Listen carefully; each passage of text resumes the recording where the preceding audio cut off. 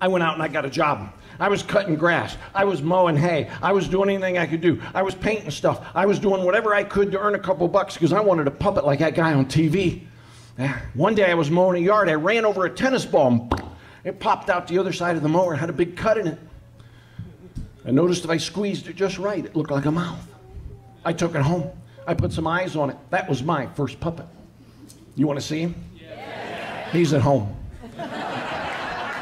He is. He's sitting up on my shelf in the office. He's nasty looking now. Oh, he is, man. I got one kind of like him. You want to see him? Yeah. Oh, yeah. This is going to be good. This is good. Hi.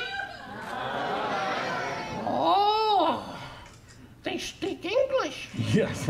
That's good. That's good. This is Mr. Wilson. That's right. Wilson is the name. That's right. And you can't get it wrong because it's tattooed on his butt right there.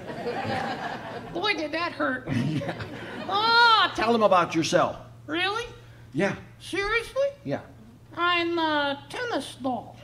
I know, but you've had a great career. Oh, yeah. Yeah. You've played tennis all over the world. Oh, yeah. Yes. You've played with all the great tennis stars. No.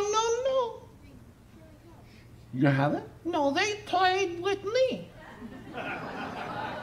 There's a difference. That is true. Oh, yeah. Well, tell them about your great career. You played everywhere. Oh, yeah, I had a great career, and then one day it all ended. Tragically. Thank you. What happened? Well, we were in the middle of the tennis match. And I got hit upon the roof. And I couldn't get down. Thank you. There I laid on the hot roof in the hot sun for days and days and days, and I couldn't go anywhere. I was stuck. I love you. And then it started to rain. And it rained, and it rained, and it rained, and it rained, and I got washed off the roof. That's good. No, it's not. It's not? No. Down the gutter I went out into the yard, and then some idiot ran over me with a lawnmower.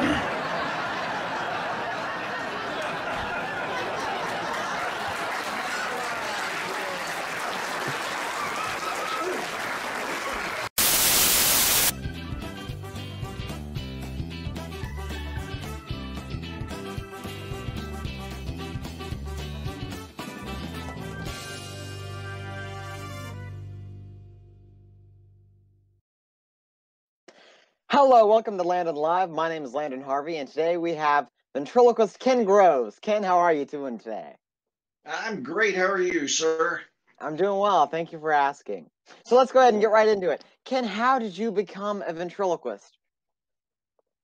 I was forced into it at gunpoint. No, I was watching the Ed Sullivan Show about 1968 and saw Ventriloquist. So I went to the library and got all 3 books. Back then, there was only 3 books on it. That was it. And I read the 3 books and went, I can do this. What's the big deal? It's a God-given gift, I have no doubt, because I could always do it. And so I watched the ventriloquists, on the Ed Sullivan Show and said, okay. And I've been doing it ever since. Wow. That's great. When did, so you do ventriloquism and you also make cars, is that correct? Or you deal with cars somehow? Yeah. Yeah, it's a hobby that got way out of control. How'd that come into the picture? Well, I always did that. My dad was a welder and he had a shop. And they would bring in old cars and want Dad to fix them. And Dad would make us cut out the bad stuff and make the patches, and then he would weld them in. Then we'd have to clean it all up and we'd have to paint it, and he would get paid. And we would go to Dad and go, hey, we did all the work. And he'd look at us and go, you got clothes on your back? Did you eat today? You got a place to sleep? Shut up and get back to work, boy. And so, You missed the you know, spot. Yeah. yeah. And so I was about 10 years old. And then when I got into high school, everybody brought their cars to me to make them run and to fix them up. And it's something I've done all my life. And then now we've had cars come in from like 8 or 9 different states that we've totally redone and 8 or rebuilt and 9. made Wow. custom cars and yeah, and restored old cars and built hot rods, built cars from nothing, just some plans on some paper, and ended up with cars that, you know, and sold them and traded them and did whatever with. And now I don't have time to build my own anymore because I'm doing cars for other people all over. Wow. Well, that's phenomenal. I said earlier on our post here, on our live post, I said comment your questions for Ken Groves, and our first question is from Chuck Lyons, and he's asking, "Is Ken awake?" Yeah, Chuck, I love you, man. And Chuck is a great guy that helps us out at the convention and that, and he's always there if we need help for anything. Chuck is a good guy, and yeah, it's almost past my bedtime, Chuck, but I am awake. So you help set up the convention every year, is that right? Yeah, Mark and I started doing the convention in 2000, Okay. and Mark and I got together and brought the convention back because it had dropped for a year or so there.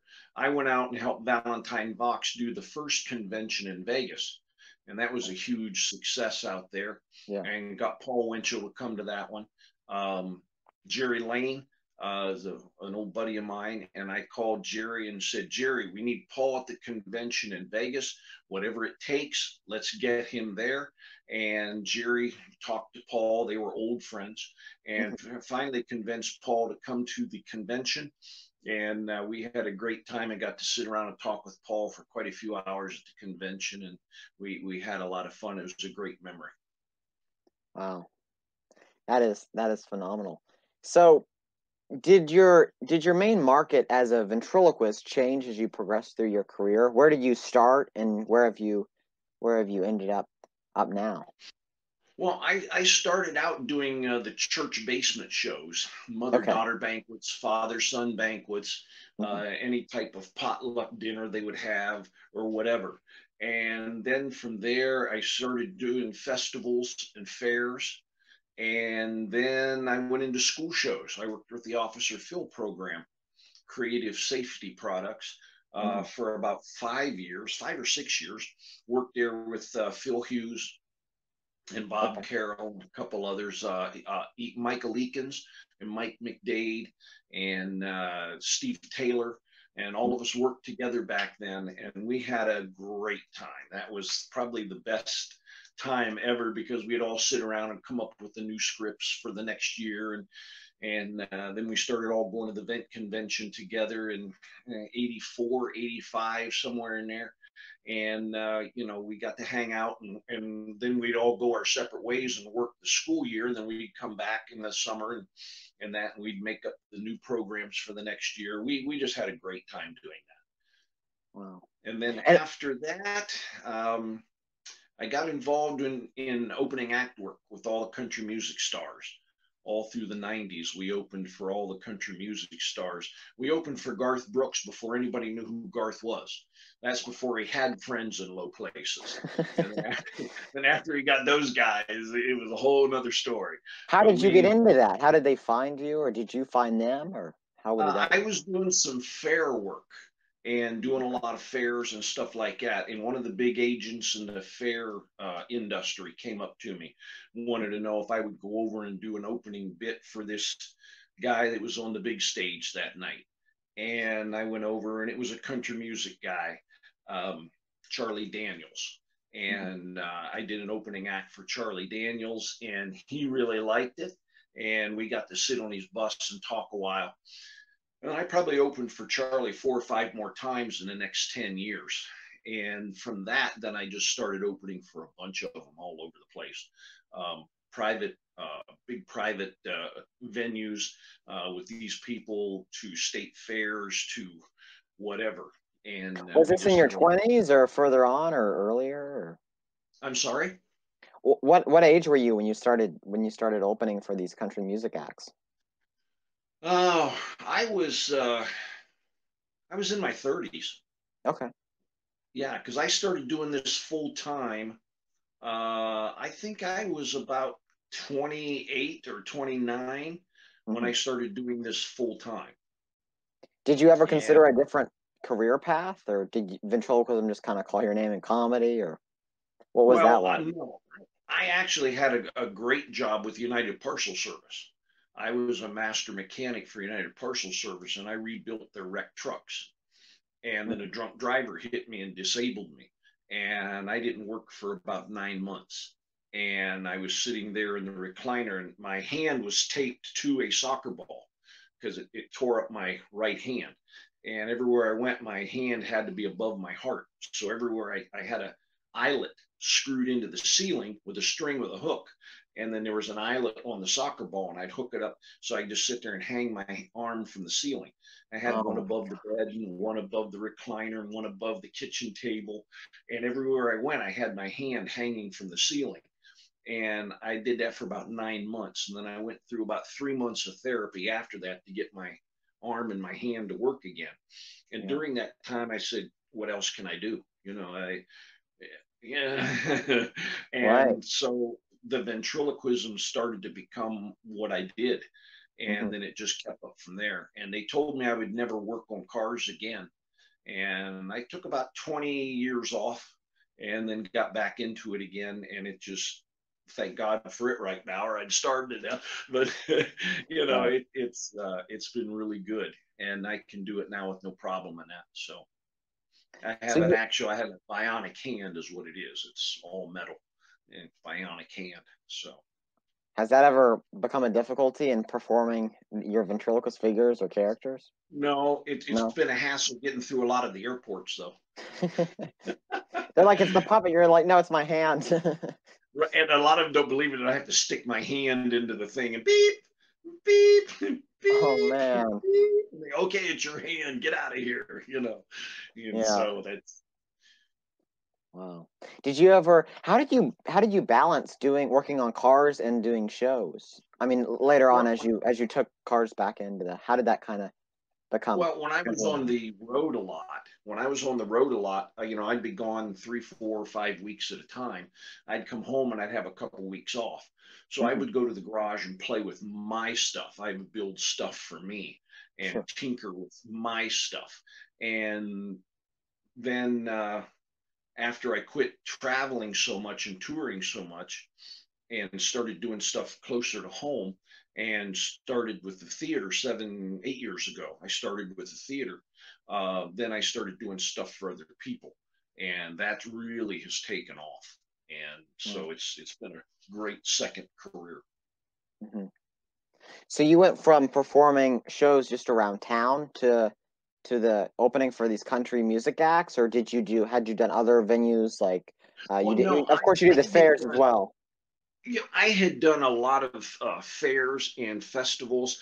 I Mm, used to do all the comedy clubs back in the days of the improvs, mhm, laugh factories, laugh stops, all that. We used to do all kind of comedy club work all over. Cruise ships.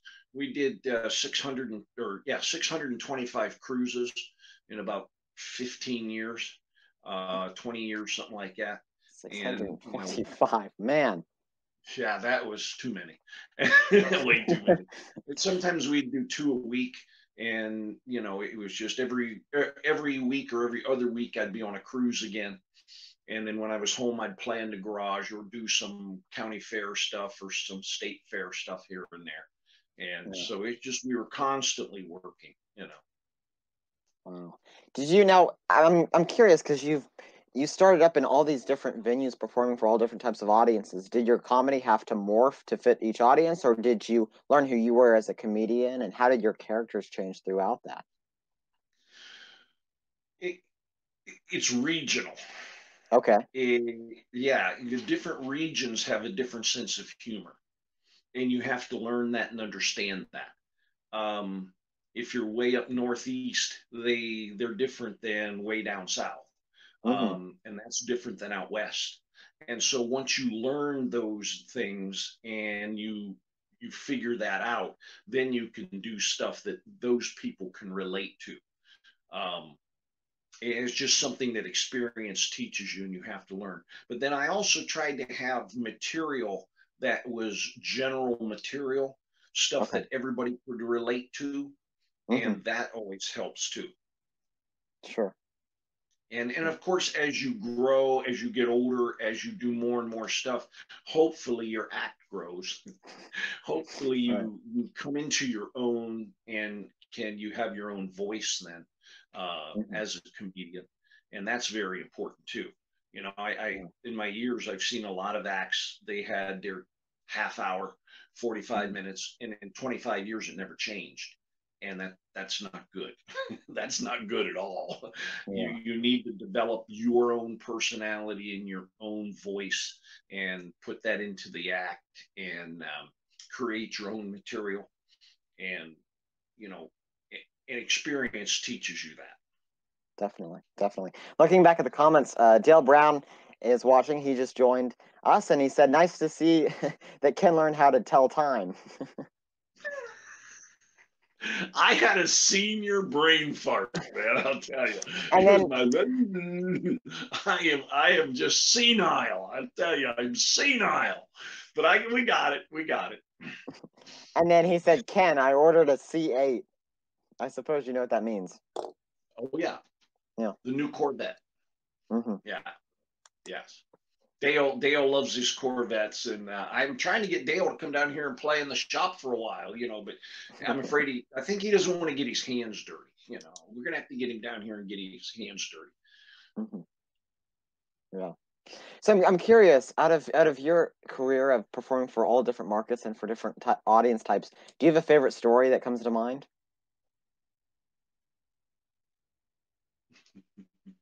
We've had some very interesting things happen over the years. Okay. One night we were performing in a comedy club, or a country club, big Yeah. country club, big event, had the big chandelier in the middle of the room, and it's in the summer, and somebody was going in and out of the door, and a bat came in, and a bat was flying around the room and around the big chandelier.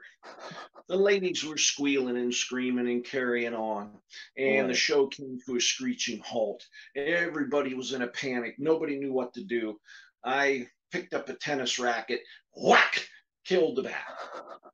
Then everybody got mad at me and was yelling at me. And the show ended and it was over. And it was like one of those nights, no matter what, you couldn't win and just go home, And so that was a Wow. very interesting one. And then one night on a cruise ship, I was in the middle of the show and I kind of caught a glimpse of glitter. Now, what is that glitter coming down from the ceiling? What is that glitter? I see glitter. And just about that time, the ceiling fell in on the one side and was clear full of water. And all the water got 10 or 12 of the seats. And I mean, just soaking wet. And here, one of the big water lines had burst in the ceiling and filled the ceiling up with water, and it all caved in and all the water come. Oh That's the end of man. that show. Oh geez. Had some very interesting times throughout the years doing this, and it's hard to believe it's gone so fast. Mm-hmm. 30 plus years just in a blink of an eye. It's just been amazing. Wow. Would you have done anything different if you could go back? If Yeah, yeah, I believe I would specialize. Okay. I did a lot of corporate stuff. I did a lot of trade shows. If I could go back and do it over, I think I would concentrate more on the trade show market. It pays very well. Mm-hmm. You do custom material about the product that you're selling, and it was a lot of fun. And we had a very good time with it. And we sold garage doors for Wayne Dalton Garage Door Company. Okay. And now looking back, I wish I would have said, give me $1 for every garage door that I sell. I'd be a millionaire. Yeah. And but it was a lot of fun. It was a good time. But I think if I had to go back, I would specialize Mm-hmm. in a particular field or two. Okay. That way you become a master. I was jack of all venues, but really not a master of any of them, because you would do a trade show this day, a corporate event that day, a county fair this day, a school show this day, an opening act deal for somebody. And, you know, yeah, I did okay. Yeah, I did okay.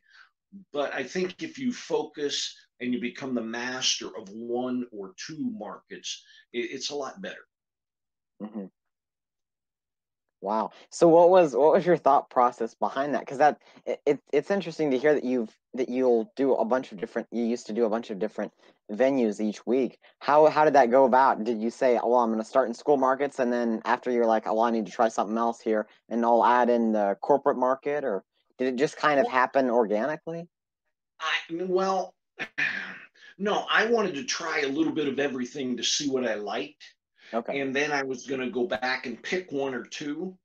But, Mm-hmm. when you have little kids running around, you have a mortgage to pay for and a car to pay for, and, kids wanting to go to college and stuff like that, you just start taking whatever comes in and pays good. And so, Yeah. when the school shows kind of dropped off a little bit, the corporate market picked up. And when the corporate market dropped off a little bit, the trade shows picked up. And then when the trade Oh, I shows see. dropped off, the opening act work was going great and the fairs were going great. Mm-hmm. So it really all worked together and kind of just fell in place. And one picked up where the other one fell short. And Oh. so I never really got to go back and pick the two most favorite ones I wanted to do, and then really concentrate on those. So But I'm not today you complaining. perf Sure, sure. Well, it's interesting. It's interesting to see how you started and then how that progressed throughout your career. Can you tell everyone where you perform today? Where you most of your shows? We're at the Amish Country Theater in Hmm. Berlin, Ohio, and it is the biggest Amish settlement in the country. Um, and it's like 45 minutes from my house. And they have a lot of corporations down there. Okay. And I have always worked in that area in the corporate deals down there. And so everybody knew who I was, and I knew who everybody was down there. And then back in 2012, I got a call to come to this theater down there and do a special show. And the thing sold out in about 3 hours. And they had never had a sellout at the theater. It was a brand new venue, and Right. they hadn't had a sellout. And so the night of the show, I went down, did my show. We had a lot of fun, a great time. Hmm. And after the show, the guys that had set the theater up came to me and said, "Can you stick around and help us? We don't know what we're doing. We have no idea about a show." And I said, "Well, let me see your show. Let me watch your show, and then we'll Hmm. talk." And I watched their show, and it was it was a lawsuit festival, is what it was. And Really? they were doing a lot of things that just you cannot do. And once you start selling tickets to the public, and you're Hmm. taking clips from Barbara Walters, and you're taking clips from American Idol and stuff like that, and putting it on the big screen, and you're interacting with it, you're not allowed to do Yeah. that. And they had no idea. And I had to fill them in and all that. And some of the other stuff they were doing was just not good. And I've been with them ever since and helped grow them and helped grow the theater. And then we built our new big theater and hotel and event center and all of that 2 years ago. We moved in, and so Oh, that's okay. been something. So that's a And completely is that an add-on to the original location, or is that something totally yeah, separate? Okay. no, this is a total new location. We Wow. were in a big warehouse, and we built the theater inside the warehouse. And Hmm. then we got the opportunity to pick up 8 acres uh, there in Berlin. And Hmm. so we got those 8 acres, and then we built the 81 room hotel, the big event center, and the 600 seat theater. Three separate buildings all connected together. and that worked out real well for us. And now we're sitting here wondering what we're going to do with this whole Corona thing, you know, and we got to get our season open. We got to get going here because the bill for that is big, and so we're hoping we can get that up and running here before too long. Yeah. Or we may not have a theater, so we'll see. Yeah. So I'm curious. Do you guys have rotating acts and then some staple acts to the location, or how does that work when you're hiring outside entertainment? We have a group of 6 of us, and we put the shows on. We have a great singer. This year we have Niels Dunker coming in. Yeah. He just left the Comedy Barn. His contract was up there. We hired him for this year, and he's come on board. And then there's me, and we got a hillbilly character that is a stand-up comedian and a great actor. And so we do a lot of sketch comedy, and then when Niels will do 10 minutes, the singer will do a couple different sets. I'll do 10 minutes in each half. Leonard, our hillbilly character, he'll do a stand-up bit, 10 or 12 minutes, and then he'll do some sketches in each half of the show. And then every year we change up what we do, and we build stuff. We have a group of Amish. We have 2 Amish guys in the show, the Jonas Brothers, and they do parody songs. And the one guy writes some amazing parody songs, and so they do those parody songs. And then we change up. What I'd like to do in the future is bring in an act, and then maybe have them there for a month, and then they would go away, and then we bring in another act, and we would do that like that. I would like to grow it into that. It'll be another couple of years before we can do that, though. Wow. But I would like it to go in that direction.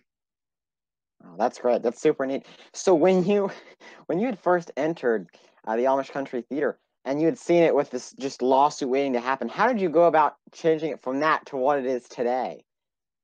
And is it like everything that they change or they might add on, it goes through you and you know, Ken Grove signs off on it? I mean, what's the process like? No, I had to sit down and explain to them why this is good, why this is bad. Okay. How this is so much better doing it this way. And then, you know, it was like 101, theater 101, how to come on stage, how to leave stage, how you always want to present to the audience. And once they started learning that, and they saw how the show's attendance increased and the reviews increased, and stuff like that, you know, we would all sit down and we brainstorm the next show, and they would all look at me and go, "Is that okay? Is that okay? Is that how, you know?" And I would say, "Well," you know, and we would talk about it, and I tried to explain why, or I would ask them, "What do you think about this? And how do you think it's going to be accepted by the bus tours?" Because we have about 300 buses come in a year, and you know, each bus has 50 people on it, and you know, how do you think they're going to take what we're doing? And so, you know, I started asking them questions and letting them answer the questions, and you know, it kind of helped them kind of get a clue of which way and how to make it roll, and it worked out real well for everybody.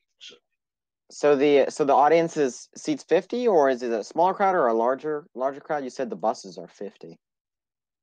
Well, you know, we'll have 4 or 5 buses in there at one time, plus the other people that come in. And you know, on a matinee show we'd have 200 to 300 in there. Then the evening show we'd have anywhere from 300 to 500 in there.